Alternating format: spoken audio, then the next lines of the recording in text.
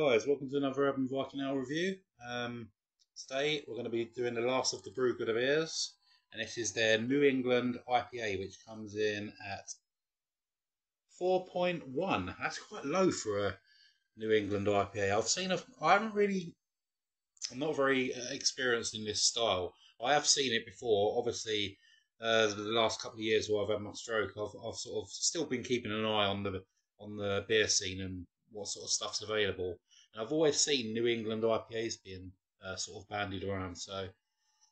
But I'm assuming is it a new style? I don't know. Maybe it's been around for a long time, but I've always thought they were quite big sort of beers, like about 6 or 7%. So yeah, it's strange seeing one for 4.2. Yeah, so like Brewgooder, it says full-bodied with a sessionable ABV, Citra and Mosaic hops make for a light and fruity New England style IPA with pineapple, citrus, and low bitterness. Has this got any pineapple in it before I review it? Because I've done that last time and no, it hasn't. It's all hops. Okay. Oh, it's got oats as well. Water, barley, oats, hops, and yeast. Okay. I'm looking forward to this one. Yeah, 4.1%. So not another massive ABV, but a nice sessionable ABV. You know, you're not going to get silly by drinking a few of these. Okay, let's get this one poured. Yeah, I'm definitely impressed with this 4-pack. I think it's really good. So there we go.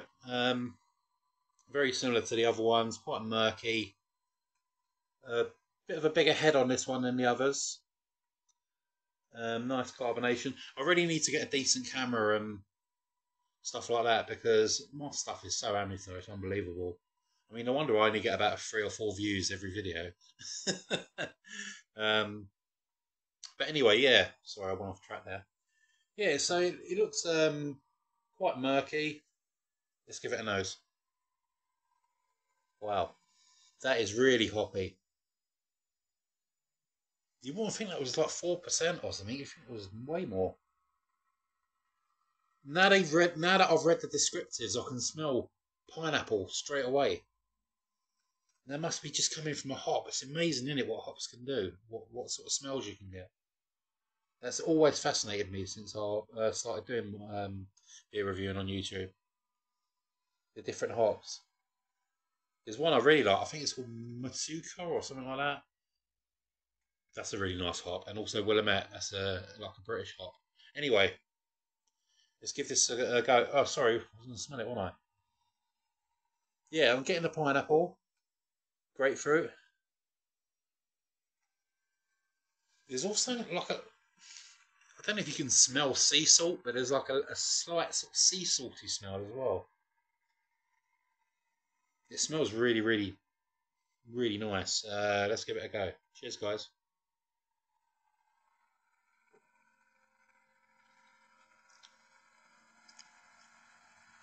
Oh, yeah. Oh, that's got that sort of warm taste that I like. I'm not a huge fan of hot, malty beers, but I do like a thick tasting beer, even when it's like, you know, like a pale ale or an IPA, which is very rare. You can't always get that sort of flavour. You tend to go down the malty backbone to get those sort of big, sort of huggy hops, but that is really nice.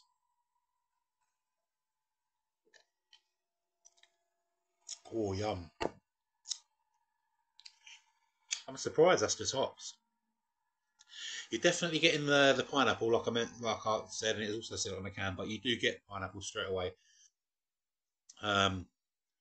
Nice bitterness as well, lingers, very lingering bitterness as well, which is lovely.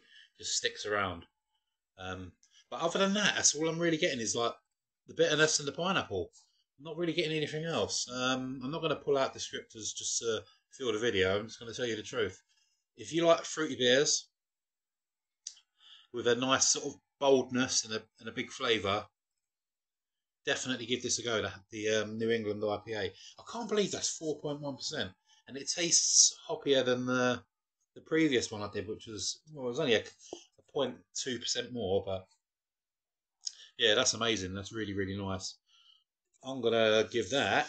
I'm gonna give that a 9 out of 10 for the New England IPA. That's really, really good. I'd love to try that on cask. I wonder if they do it. I'll have to find out. Anyway, thank you very much for watching, and cheers. Cheers. Take care.